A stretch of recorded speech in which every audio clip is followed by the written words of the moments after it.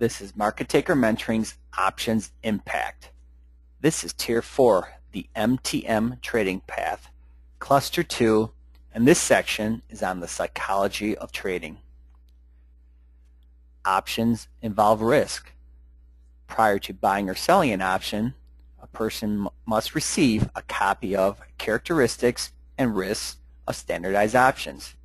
Copies are available from your broker or by calling 888 Options, which is the Options Clearing Corp. Psychology of trading. Are great traders just born that way? Is being smarter necessarily give you an advantage in trading? Is studying stock charts until you are bleary-eyed the answer? Or is it just plain dumb luck? The answer is probably not. There are some requirements to succeed in trading.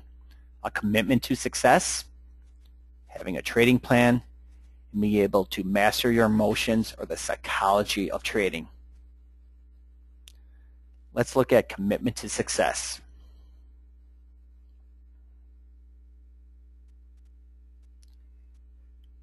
Why do people want to become traders?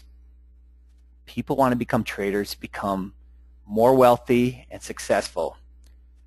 Who isn't committed to that, right? All you need is some money, some charts, and a platform. Sign me up. I'm committed to do all that. But they can be in for a rude awakening. People find out that trading is work. It's not as easy as they thought it was going to be from their friend Al that told them it would be easy to do it. He's made a lot of money on some options. Why can't you? They struggle and they tend to lose their focus and they forget about their original goals. You have to be committed to achieving success or you'll have zero chance of getting there. Trading plan, which is just like a business plan.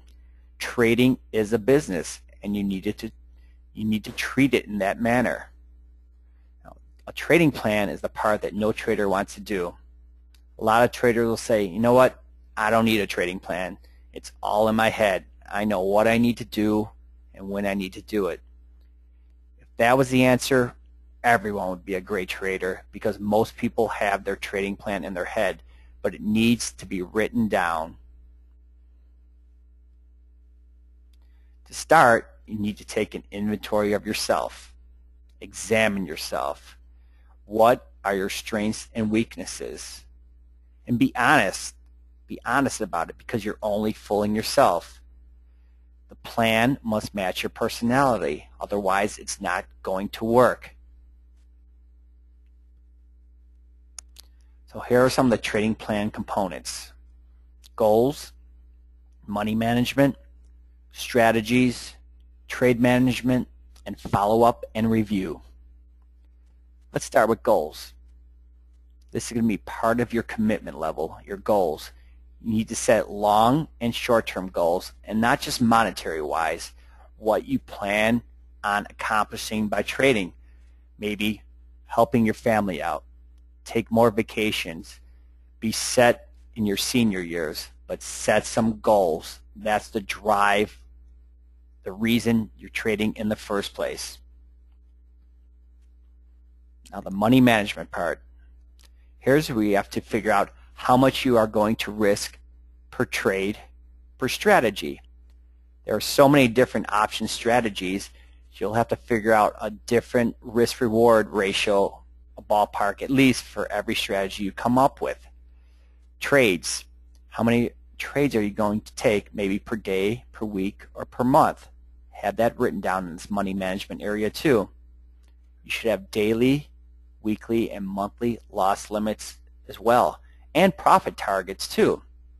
And the key is your loss limit should always be less than your target.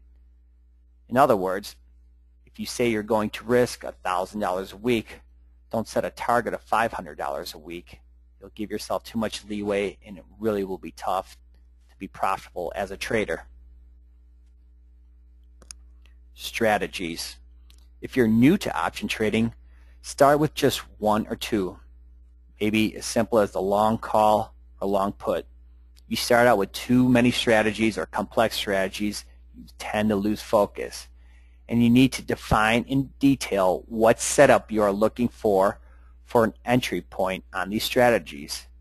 I'm looking for the stock to pull back to a support point or rally up to a resistance level. But you need to define in detail all these. Do not simply copy and paste from a manual.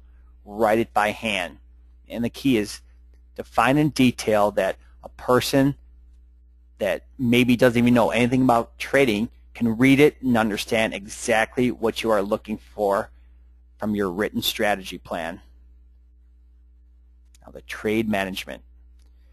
Many traders focus on the entry and not enough on the exits. Who doesn't get excited about finding a great trade setup? But barely any traders, at least at first, focus on how am I going to manage this trade until after they're in it. So you need to come up with a trade management plan before you even enter the trade. How are you determining targets and stops? Know this before you get in. Maybe you're going to set a set target at a level, percentage level, or maybe if a stock goes to a certain area and the stop's the same way, maybe you'll say you'll risk 20% of what I paid for this option, or if the stock trades down to this level, I exit the trade altogether. And how about multiple targets and stops? Maybe you'll have multiple targets, take some off at this level, some at a higher level, and same thing with stops. Maybe you'll put some stops at break even and give a little leeway to some other ones. And what if my targets or stops are exceeded? Have something in your trade management plan for that as well. Remember, the primary goal of a trader is to protect his or her capital. Follow up and review. That's why we record our trades when we get in the trade, during the trade, and when we exit the trade. So we can review them. And when you review them, you need to be your toughest critic. Did you follow your written plan? If not, why not? And that's what you need to find out. So keep a trading journal of all your trades. Mastering your emotions. I'm sure some of us have looked that way after a trade.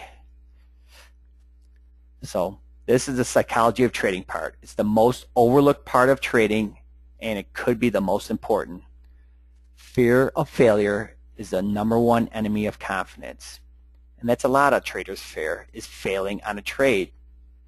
You know what? You need to accept that you will be wrong often, and sometimes you'll be completely wrong.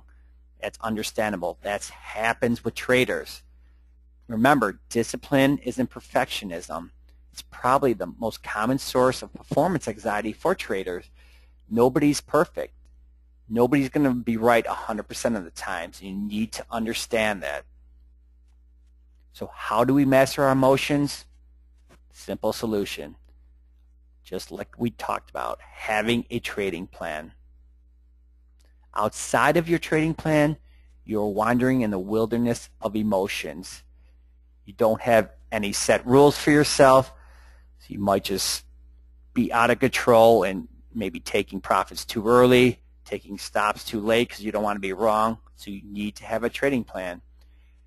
Making a trade should be a reflex action. You have your strategy written down, you see it, you take it, you know what your target is, you know what your stop loss is. It should be an automatic reaction. The two emotions that you never want to enter into your trading is hope and fear. Remember, it's not you against the markets, it's you against your mind.